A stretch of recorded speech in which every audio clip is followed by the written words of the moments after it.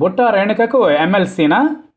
రాజకీయాల్లోకి వచ్చిన అనతి కాలంలోనే ఫేడ్ అవుట్ అయిన నేతల్లో బుట్టా రేణుక ఒకరు. పొలిటికల్ ఎంట్రీతోనే వైసీపీ ఎంపీ టికెట్ దక్కించుకున్నారు. 2014లో జరిగిన ఎన్నికల్లో కర్నూలు ఎంపీగా విజయబావుట ఎగరవేశారు. ఆ తర్వాత ఏపీలో చోటు చేసుకున్న పరిణామాల నేపథ్యంలో టీడీపీ తీర్థం పుచ్చుకున్నారు. ఇక సైకిల్ ఎక్కిన నాటి నుంచి 2019 సార్వత్రిక ఎన్నికలకు ముందు వరకు జరిగిన పరిణామాలు ప్రతి ఒక్కరికి తెలిసిందే.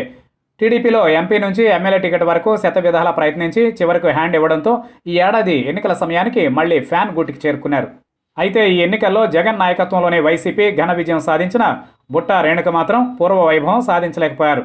దీంతో ఆమె గతాన్ని గుర్తుకు తెచ్చుకుని తెగ బాధపడిపోతున్నారని అనుచర వర్గం చెప్పుకొస్తోంది. నిజానికి గతంలో బుట్టా రేణుకకు వైసీపీని వీడాలని లేకున్నా కేవలం కుటుంబ సభ్యుల ఒత్తిడి కారణంగానే ఆమె టీడీపీలో చేరాల్సి వచ్చిందని అనుచర వర్గం చెబుతోంది.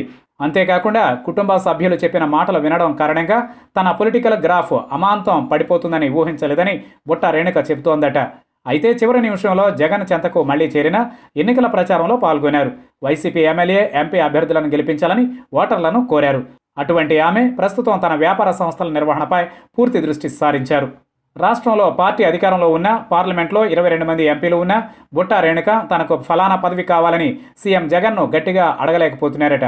వైసీపీని వీడి టీడీపీలో చేరడం, మళ్లీ అన్కండిషనల్గా వైసీపీలోకి రీ ఎంట్రీ ఇవ్వడం వంటి పరిణామాలే అందుకు ప్రధాన కారణంగా ఆమె అనుచర వర్గం పేర్కొంటోంది.